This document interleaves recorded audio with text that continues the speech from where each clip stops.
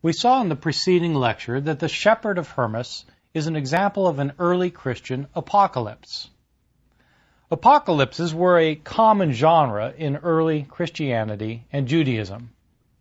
Their basic function was to explain earthly realities through visions of heavenly truths.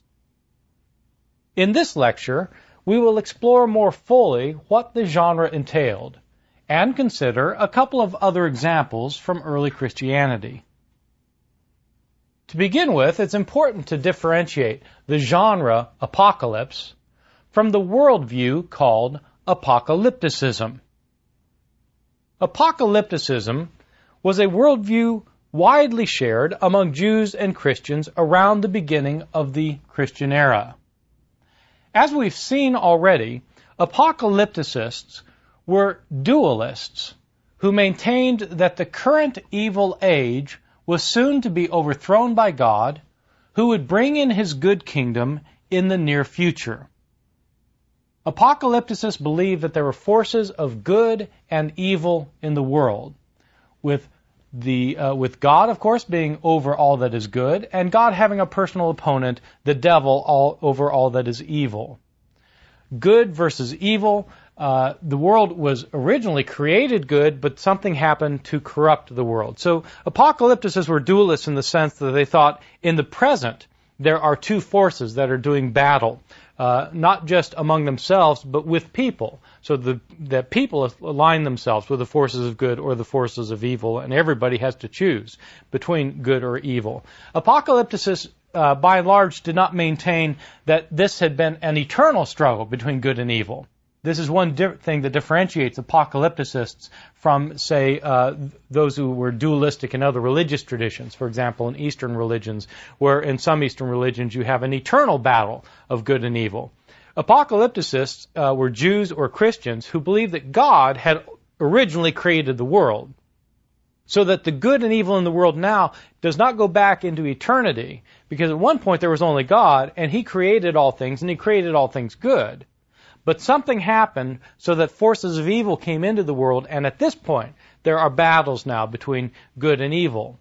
But just as there was not evil in eternity past, so there will not be evil in eternity future. There's evil only now in the present time, because God will intervene in the course of history, overthrow the forces of evil, and set up his good kingdom on earth, and that will be an eternal kingdom. And so we're living in a kind of interim period in which there is both good and evil in the world. This is how apocalypticists explained suffering. I mentioned in the previous lecture that apocalypses are a kind of theodicy, a kind of explanation for how it is God can be righteous if there's so much suffering. In particular, apocalypticists were troubled by the idea that those who are righteous suffer. It would make sense if people who are wicked suffer, because then the forces of good would be punishing them for their evil. But the problem is when good people suffer. Why is it that people who are completely innocent suffer? Why is it that babies suffer?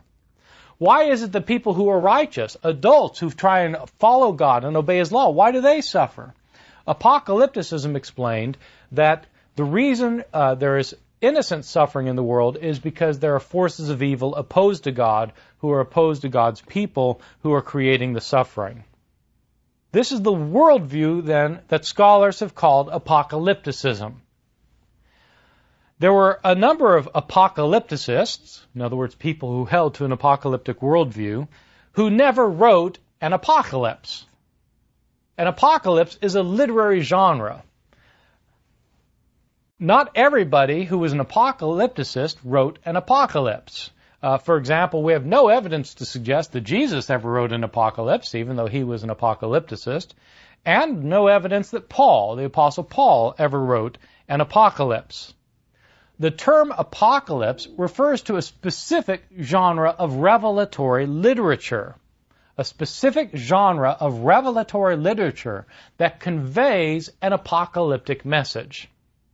So, anybody who wrote an apocalypse was an apocalypticist, but not all apocalypticists wrote apocalypses. Okay? So the difference between the worldview and the genre.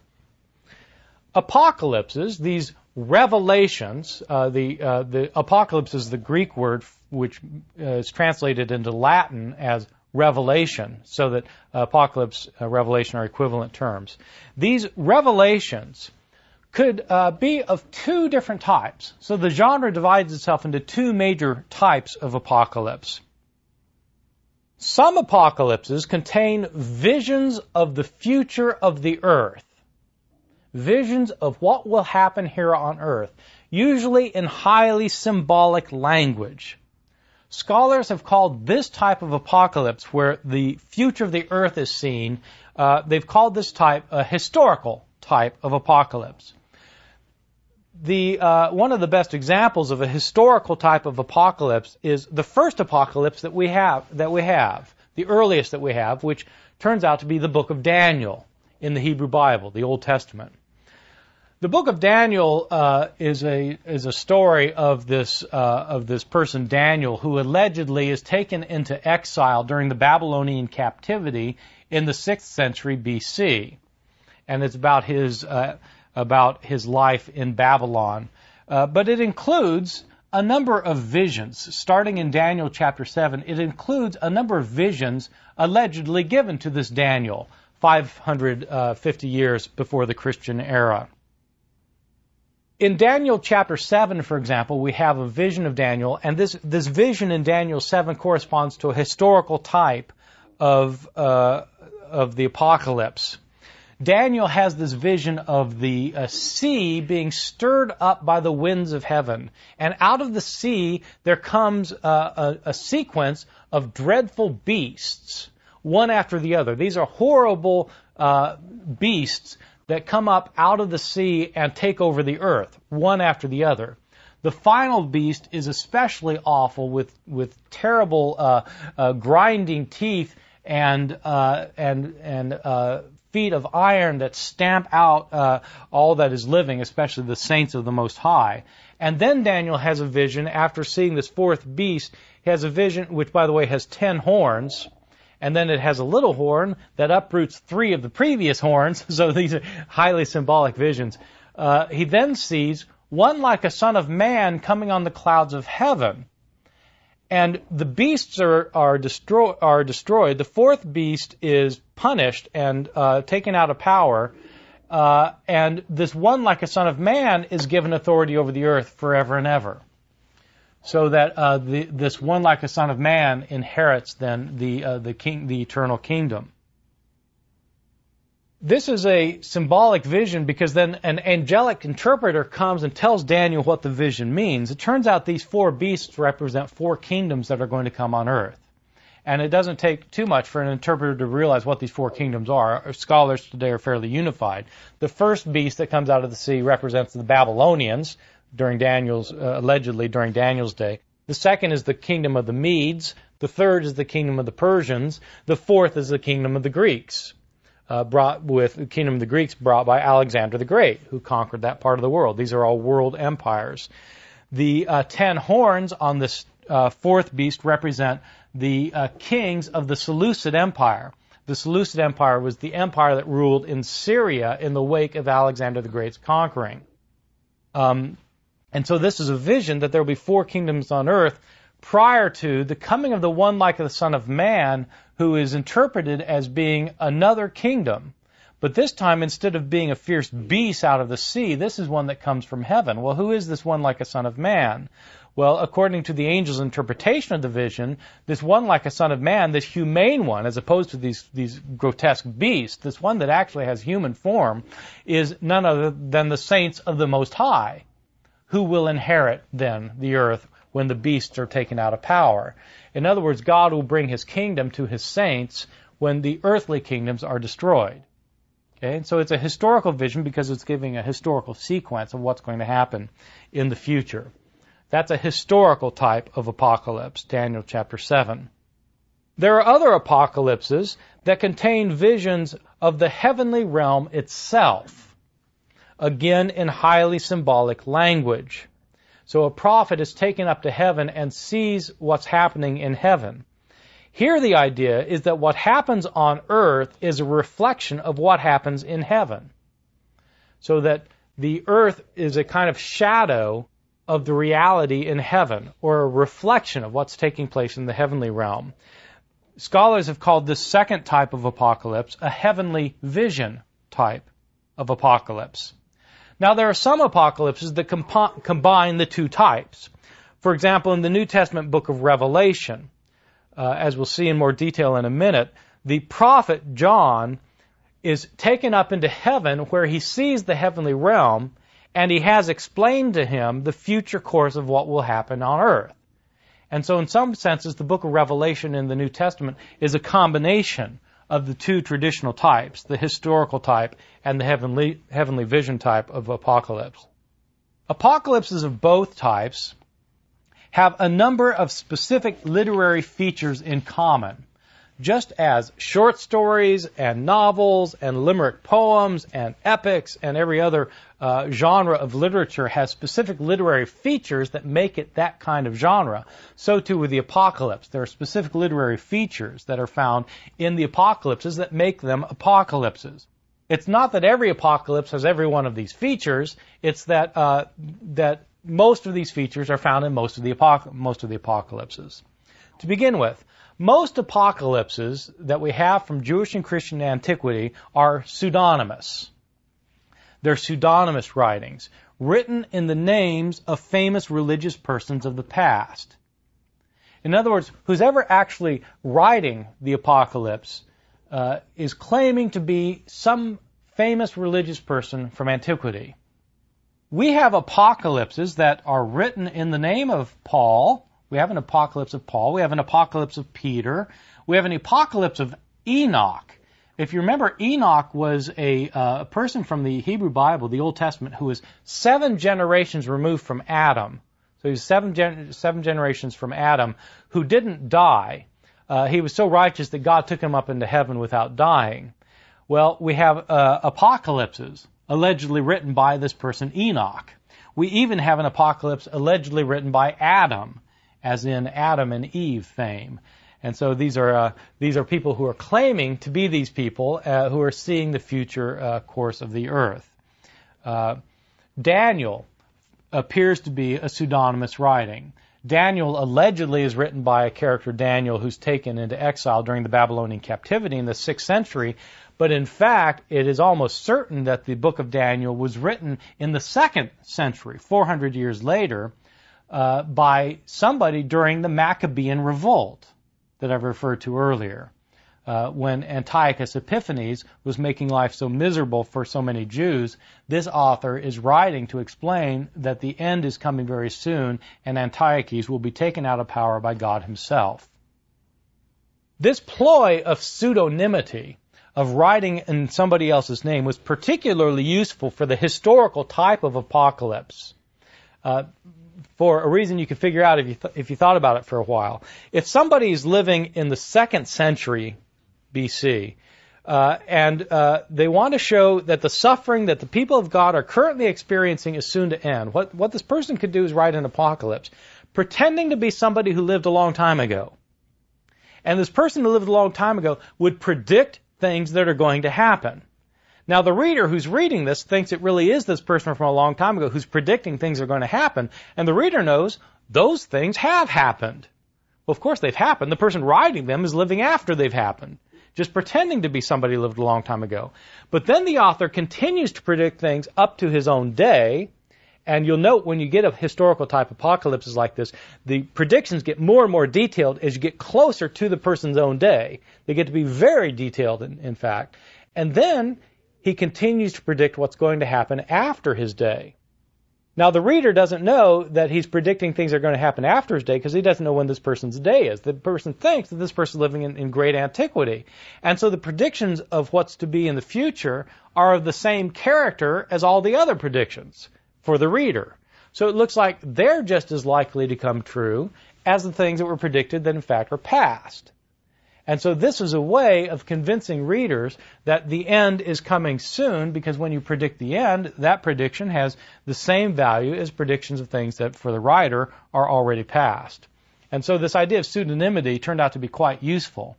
That's why Daniel claims to be by somebody in the 6th century. It's actually written in the 2nd century. And it traces the course of history up to its own time, and then indicates that the 4th beast and its 10 horns are going to be taken out of power when one like a son of man is given the kingdom. Well, if the 10th, if one of the horns, the final horn, is in fact Antiochus Epiphanes, the enemy of the Jews in the day the author is writing, and it's predicted that he's going to be taken out of power, then the reader naturally thinks that 400 years ago somebody saw all that's happening in our day as coming true and has indicated to us that, in fact, the end is near. So, apocalypses tend to be pseudonymous. Now, having said that, I have to point out that our two most familiar apocalypses for this course, the Shepherd of Hermas and the Apocalypse of John, appear not to be synonymous, as it turns out. Hermas is not writing in the name of some famous person from the past. Unless Hermas was a famous person in his own congregation, and somebody later is pretending to be Hermas, but that seems unlikely. And the Apocalypse of John is written by somebody named John, but he doesn't claim to be any particular John. He doesn't claim to be John, the son of Zebedee, the disciple of Jesus. So it may be pseudonymous. It may be somebody's claiming to be that John, but if so, he's not making a very strong claim to be that John. He just calls himself John. So, first characteristic of most of apocalypses, usually they're pseudonymous. Secondly, apocalypses contain a series of highly symbolic visions that are mediated by a heavenly messenger who explains their meaning. All of these apocalypses have highly symbolic visions that are given. Third, these highly symbolic visions often are violently repetitive. Now, when I say they're violently repetitive, I don't mean that the visions are always about violence, although they often are. When you read the book of Revelation in the New Testament, these visions of the coming catastrophes hitting the earth are extremely violent. Massive destruction of humanity on earth. But when I say that they're violently repetition, what I mean by that is that you can't trace the events that are narrated on a strict chronological line because the chronology doesn't work. What happens is the author sort of writes around and around a problem. So he keeps repeating disasters that are continually going to happen. He doesn't mean this to be a kind of a linear development. Let me give you an example of why I know that that's true. In the book of Revelation, there's a series of catastrophes that hit the earth. One set of catastrophes happens when there's an event that takes place in heaven where a scroll is being opened up and each of the seals is being broken of this scroll. It's sealed with a number of seals. And when a seal is broken, then a catastrophe hits the earth. And the 6th seal gets broken, and the author sees that there's a great earthquake. The sun becomes black as sackcloth. The full moon becomes like blood. The stars of the sky fall to the earth as the fig tree drops its winter fruit when it's shaken by a gale. The sky vanished like a scroll rolling itself up, and every mountain and island was removed from its place. Well, you'd think this is the end. I mean, the sun's gone, the moon's gone, the stars have fallen down, the sky's turned black, the whole earth is in this huge disruption. You think this is it. Well, this is not it. This is just chapter 6. We have another 16 chapters to go. Well, how could there be anything to happen after that? Well, because it's not meant to be a kind of a chronological timeline of things that are going to happen. There are repetitions that violate the literal meaning of the text, and that's why I call them violent repetitions in these visions. Repetitions of the same sequence of events over and over again, which violate any literal chronological reading. Another characteristic is that of apocalypses generally is that these visions tend to move from disaster to triumph. The visions move from disaster to triumph. This is in order to show that even though things will get much worse in our age, in the end, truth, justice, and God will prevail. Finally, the motivation of these apocalypses seems to be fairly consistent, whether reading the Jewish or the Christian apocalypses. The motivation of the apocalypses appears to be to encourage those who are suffering and to urge believers to hold on to the end. Don't give up the faith even if you're suffering for it, because the suffering is soon going to come to an end when God intervenes and brings in his good kingdom to earth. The best known apocalypse from Christian antiquity, of course, is the book of Revelation, which came into the New Testament. The book of Revelation records a series of visions given to a prophet named John, who has been exiled, apparently for Christian activities, to the Isle of Patmos. The book of Revelation begins by John being given a revelation, a vision of Jesus himself in heaven. It continues with the prophet actually going up to the heavenly realm.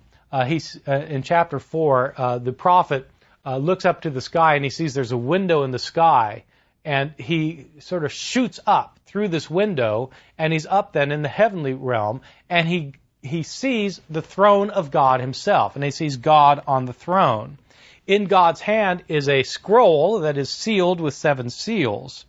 He's very upset because this scroll is sealed with 7 seals, and there's nobody who's worthy to break the seals. And so he gets upset because he wants to know what's in the scroll. What's in the scroll that nobody can open is, in fact, the future course of Earth's history. But then he sees a lamb next to the throne of God, the lamb who was slain, obviously a reference to Christ, who in the Gospel of John is talked about as the Lamb of God who takes away the sins of the world. Angelic beings inform the prophet that the Lamb is worthy to break the seals. The Lamb receives the scroll from God on the throne and begins to break the seals. He breaks the seals one at a time. As he breaks a seal, a catastrophe hits the earth after each seal. When he breaks the 7th seal, we're introduced to 7 angels who have trumpets. And each angel blows his trumpet. And as he blows a trumpet, another set of disasters hit the earth. When the 7th angel blows the 7th trumpet, we're introduced to 7 angels who have bowls, huge, immense bowls of God's wrath, which they pour out on the earth, and more disasters hit the earth one at a time. Finally, when all hell is broken out on earth, there appears an Antichrist figure and who does war against Christ in heaven. Christ brings forth the heavenly armies to attack the Antichrist figure on earth, and of course, without much of a battle at all, Christ wins. And then we're introduced to the future of what's going to happen after the forces of evil are destroyed. The evil forces are, in fact, taken and thrown into a lake of eternal fire for eternal torment. The earth is purged of all evil, and there's a 1,000-year reign of Christ on the earth. After 1,000 years of utopia on earth, then there's a final judgment in which all that is against God is judged, and God brings a new heavens and a new earth into existence. A new heavens and a new earth in which there'll no longer be any suffering. It's important to recognize that Revelation, like other apocalypses of Christian antiquity, was written in its own historical context, a context of Christian persecution and Christian apathy near the end of the 1st century, when some Christians were experiencing severe suffering and others had grown complacent. And the book of Revelation is meant to address those concerns. It would be a real mistake to rip the book of Revelation out of its own context, as is usually done, and pretend that in fact it's written for our context. This normally happens when people think that the book of Revelation is providing us with a blueprint for our own future of things that are going to transpire sometime soon in the 21st century. In fact, the book of Revelation is not meant to be a blueprint for the future of our situation. The book of Revelation was written for its own situation at the end of the 1st century. The symbolic visions of the book indicate that it was meant for Christians living in the Roman Empire. Let me give you one example of this. At one point in the book, in chapter 17, the prophet is given a vision that is the vision of what's called the great whore of Babylon. The prophet goes out in the wilderness and he sees a woman who is seated on a wild beast that's made of scarlet, a scarlet beast. The beast has 7 heads and 10 horns. Okay, this sounds kind of like what you get in the book of Daniel, a beast with 10 horns. The woman is dressed in purple and scarlet and bedecked with many jewels. She holds a cup in her hand that is filled with the abominations and impurities of her fornication, it says. And on her forehead is written a name that is called a mystery, Babylon the Great, mother of whores and of earth's abominations. And the woman, as it turns out, is drunk with the blood of the saints and the blood of the witnesses to Jesus. Well, the prophet sees this. They can't make heads or tails of it. And so, as happens in the Shepherd of Hermas and in other early apocalypses, an angelic figure comes to interpret the vision. And the angelic interpreter leaves no doubt concerning who, in fact, this whore of Babylon is. Babylon, by the way, was seen as the city in antiquity that was the enemy of Israel, because the Babylonians conquered ancient Judea and destroyed Jerusalem, destroyed the temple. So Babylon was a nickname for the enemy of God's people. Well, as it turns out, this woman also represents a city. We're told that this woman is seated on this beast with 7 heads, and the angel says the 7 heads represents the 7 mountains on which the woman sits. Moreover, the 10 horns represent 10 kings. Well, kings of what? Kings of a city. What city? What is the city that was built on 7 mountains? Well, as any student of the ancient world knows, Rome is the city built on 7 hills. And at the end of the angel's interpretation, he says that the woman you saw is the great city that rules over the kings of the earth. This whore of Babylon is none other than the city of Rome, who has committed abominations against the earth, fornicated with the kings of the earth, in other words, engaged in economic transactions that are abominable and against the will of God. She's drunk with the martyrs of Jesus because Rome had started persecuting Christians, especially under Nero, the Neronic persecution. And so this woman, in fact, is a vision of Rome. Babylon is the code name then for Rome, the current enemy of God. Well, so the book of Revelation is to be read as a book that was speaking to its own day of the situation that was transpiring in the Roman Empire, and the author's message, as the message of most apocalypses, is that the people of God need to hold on because God will soon intervene and overthrow the Roman Empire and bring in his good kingdom. Apart from the book of Revelation, there were other apocalypses that were very popular in the early church, including, as we've seen, the Shepherd of Hermas, which was included in by several authors as part of the canon of the New Testament, and another book that was also considered canonical by some Christians in the early centuries. This other apocalypse, which in some parts of the church nearly made it into the canon, is the Apocalypse of Peter. The Apocalypse of Peter is a book which is it's very different from the book of Revelation because it's not giving a future sketch of what's going to happen to earth. It's a sketch of what happens when people go to heaven and hell. In the Apocalypse of Peter, the apostle Simon Peter is given a guided tour of heaven and hell by Jesus himself, and he sees the torments of the damned and the blessings of the righteous. Of particular interest to most readers are the torments of the damned. People are punished for the sins that they have committed. For example, those who have blasphemed against God are hanged by their they're hanged by their tongues over unquenchable flame. Women who have plaited their hair in order to be attracted to men so that they committed fornication are hanged by their hair over eternal flame. The men who have committed fornication with them are hanged by their genitals over eternal flame. There are people who chew their tongues and are tormented with red-hot irons and have their eyes burned out. Those are those who have slandered God. There are others who have done deeds in deception in their lives. They have their lips cut off, and fire enters into their mouths and into their entrails. There are people who are dressed in rags and filthy garments, and they suffer unceasing torture. These are those who grew rich and trusted in their riches and despised the widows and the orphans.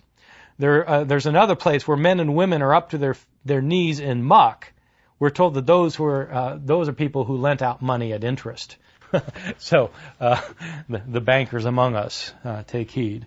The apocalypse of Peter, then, is designed to show that in the afterlife, God will resolve the problems of evil by rewarding the faithful and punishing the wicked.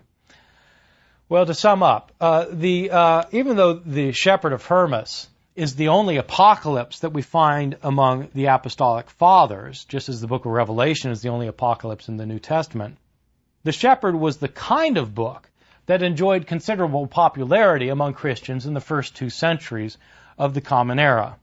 It's a book in which a mortal prophet has a vision of heavenly realities that help make sense of our mundane life, our life of suffering, our life of pain here on earth.